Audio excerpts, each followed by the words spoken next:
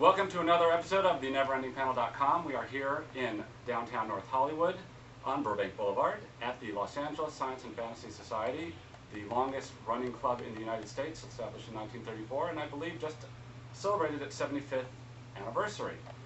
Tonight's topic will be, among others, let's see, we've got, am I a toaster? Will the advances in robotics and AI, with the advances in robotics and AI, will we recognize when our machines become sentient? That will be our main topic. We also have white hats and black hats. Is science fiction a Western in space? As one of our side topics, what were the other 8 plans from outer space? And Eitan had a plan that he thought was so good that I thought wasn't good, that I've actually forgotten what he thought that topic should be. Eitan, what was it again?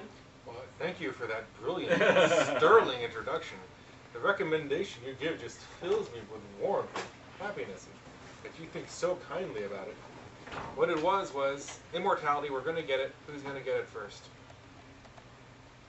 So you think, okay, so we'll get to that. That's why okay. Anyway, so let's start by introducing ourselves. I am Donnie Collin, the co-author of The Unincorporated Man by Tor. To the left of me is Christopher Hardawin, who is an expert in robotics and electronics and technology. To the left of him is Carl Lemke, who is the chairman of the Los Angeles, I'm just going to say LOSFES, it's a lot easier. And then of course we've got Arlene Satin, who is the marketing director of LOSFES. Yeah. And then there is that guy over there who I have to share a title with and bad jokes with, otherwise known as Eitan Collin, co-author of The Unincorporated Man. So why don't we kick this off with our first question. If a computer can think like a human, the obvious implication is that human thinking is not itself evidence for a soul. If a machine can think as well as a human, then why should we expect humans to have souls? And this person says, I'm not saying there isn't an answer to that question. My point is that the question will become important once we achieve AI. Anybody want to take a crack at that one?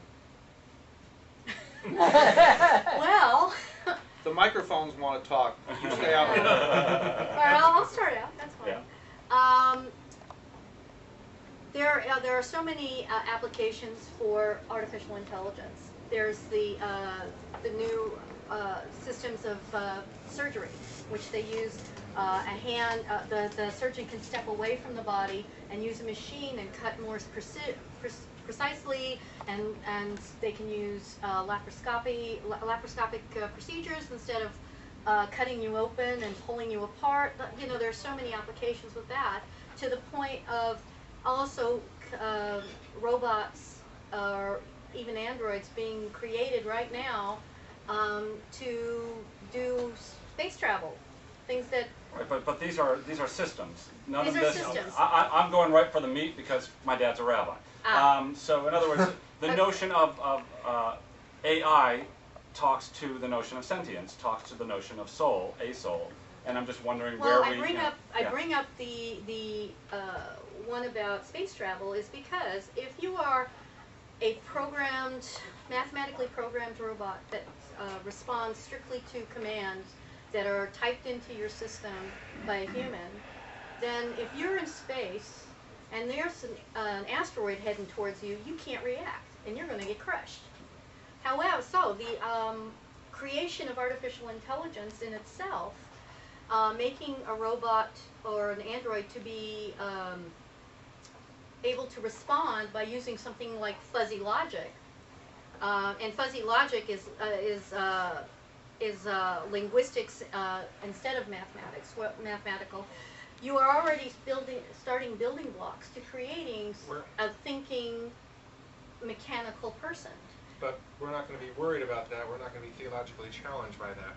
You're describing essentially something with the intellectual ability of a fly, which, as you know, when you try to swat it, gets the hell out of the way.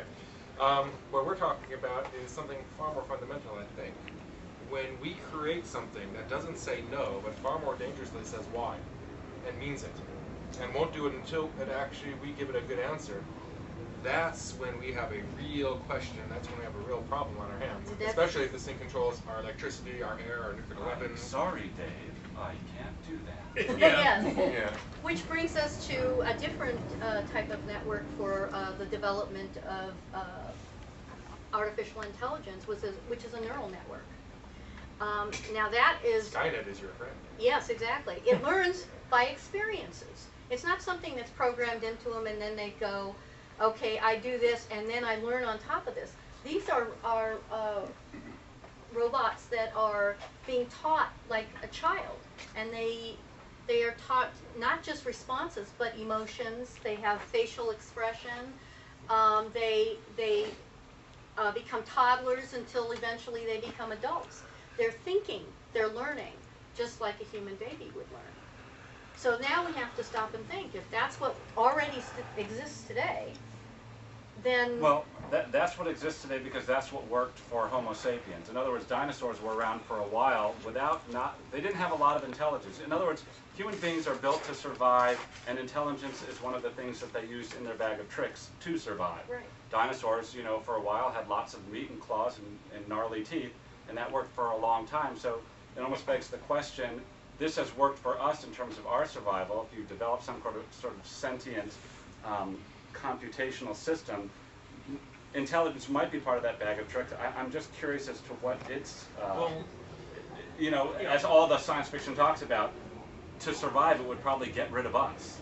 Well, one of the books that's being marketed rather heavily right now, just recently published, is Dinesh D'Souza's book, Life After Death: The Evidence, and he goes through a whole bunch of what he considers fairly convincing evidence that there is something in us that survives dying, something that will linger on after our bodies and our electrical impulses have quit working. And I've been following the evolution debate for a while, and I think a lot of the trouble that people have with evolution is that we get reduced to mechanistic processes. Our bodies, our muscles are proteins that sort of ratchet past each other in response to ATP turning to ADP and releasing energy. Our brains are electrical impulses that go from neuron to neuron, and in theory, eventually you could map our brains onto a computer network and produce an exact duplicate of your brain, my brain, someone else's brain. You could produce a duplicate, you couldn't produce the processes, because in other words, even from my understanding, the dendrites, the amount of concentration a person looks at an object or doesn't look at an object is the amount of electrical impulse shooting through that at that moment. Well, so in theory, how are you going to, that's what Eitan's saying, the why part. In theory, you could model an individual nerve cell, axons, dendrites, and everything. It'll be fiendishly difficult because it's not a binary system. But in principle, you could model it, and then you could model the one next to it and the one next to that, and on for the other 100 billion or so neurons that are in a brain.